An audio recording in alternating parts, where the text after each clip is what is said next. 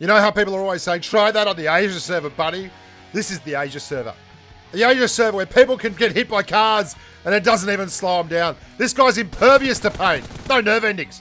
Well, hello there, humans, hippies, earthlings, whoever you are, wherever you are, whatever you're doing, and whoever you're lucky enough indeed to be doing it too. Welcome back to the channel. I'm Bushka, and as always, we're going to be running through a little bit of tactical gameplay today. I'm going to show you two games. The first is this little section in the FPP world, and the second is a TPP game on Miramar. Now, I've got a couple of clips left to run out there for TPP before the season finishes. The main reason being that I was doing a video on bolt actions versus sniper rifles, and the easiest way to do that was to play Miramar, and more importantly, there's a really good Tommy gun skin that I wanted to get. So I ground enough rating in TPP to get that. That's basically why I did it.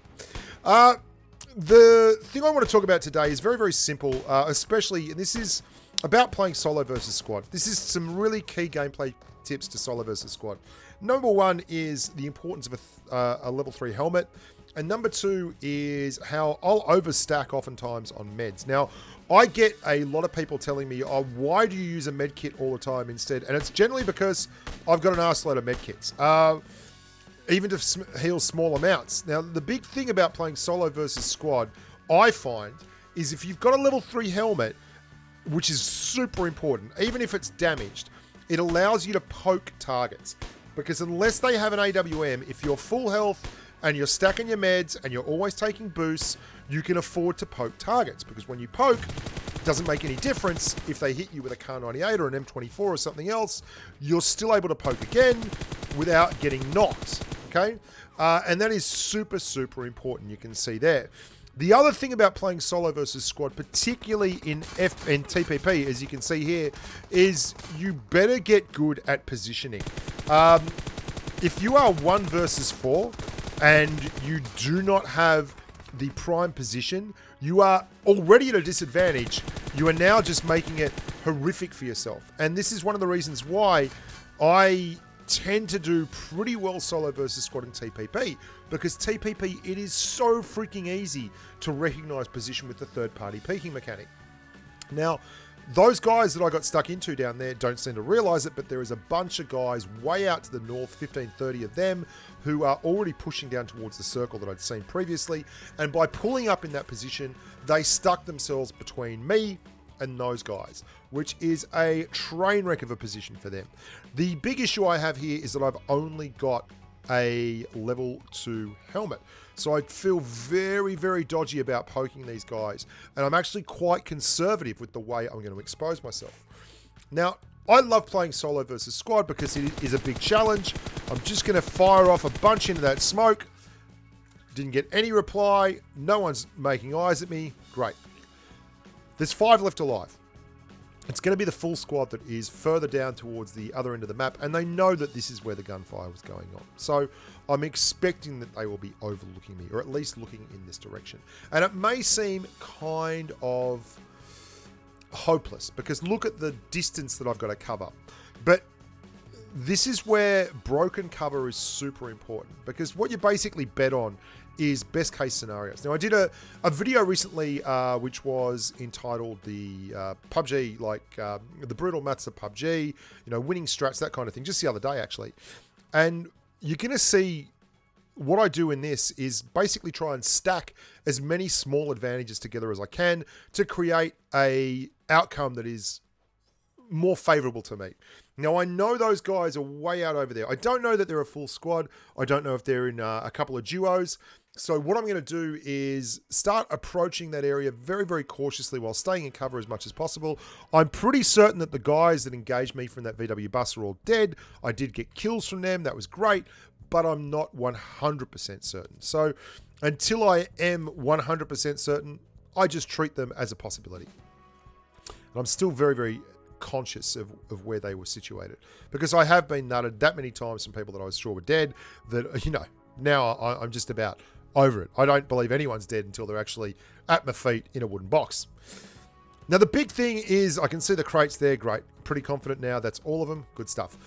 Looking out across the map here, and you can see the smoke. There is smoke to the north. So I'm assuming that it is, in fact, not one squad. It is more than one squad. There's a bunch of people lying down there. Great. Watch how I approach these guys. I'm trying to get knocks. Now, I know that knocks are not going to kill them at the moment. That's not what it's all about. What I'm trying to do is create enough of an issue so that if I can get a knock, I can actually use that opportunity to move across. Now, there is more than one there. That's great. That's great. That is actually two bunches of opposition. Wonderful stuff for me. I'm engaging that guy still in the ghillie suit. He's getting engaged as well. Wonderful stuff. So now what I can do is leverage that gunfight into an opportunity to push across this open ground towards that circle. And I'm going to use broken cover. I'm going to use smoke, and I'm going to use a little bit of old-fashioned know-how. I.e., if you didn't realize this, you can get up inside the driver's seat of these tractors here on this big wide open area. Get a knock. Great stuff. There's another guy out to the left. There's two down. Excellent. So they're third-party peeking by crawling around in the grass, which is excellent for me. And there's his buddy. Only two left. I'm just outside the circle. What I would like to do is get across here to the tractor. So rather than chuck the smoke directly in front of me, I'm going to chuck the smoke into the area where the circle is, wait for it to start popping, and then run across behind that screen, well back from that smoke, jump on top of the tractor, and start working some magic. Now you can see here, this is obviously a tough gig. I have the circle good and proper, and I can see that there is I'm just never taking anything for granted in this game. How many times have you taken something for granted and just learned that it was absolutely not the case? And you've learned that by copping like an AWM slug right through the prefrontal lobe. So I'm back up on my tractor, love a bit of farm work, and I'm overlooking. This is the ultimate third-party peeking. Just making sure that I have the best opportunity to... There he is. Oh, you beaut. It's two separate humans. I'll have you for $1.